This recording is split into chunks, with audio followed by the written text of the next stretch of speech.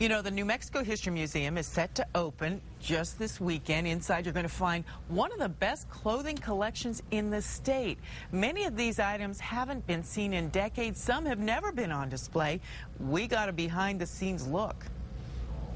Child's fan, girl's fan. Fashioning New Mexico. It's just one of the exhibits that will be on display at the New Mexico History Museum. This exhibit will highlight over 100 costumes in our collection. Outfits that were worn to fiestas and operas, coming-of-age ceremonies, and celebrations.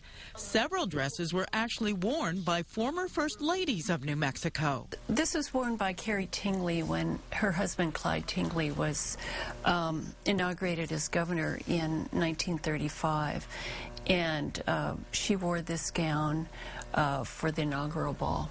There's even a section called Exploring the Underworld, underwear of the 19th century. There will also be some hands-on, so people can try their hand at tying a corset and looking under a hoop skirt or a crinoline and seeing, getting an idea of how some of those 19th century fashions were designed and fabricated. You'll be able to virtually try on some of the clothing in the exhibit. And this is an interactive mirror that's being designed by the New Mexico Highlands students.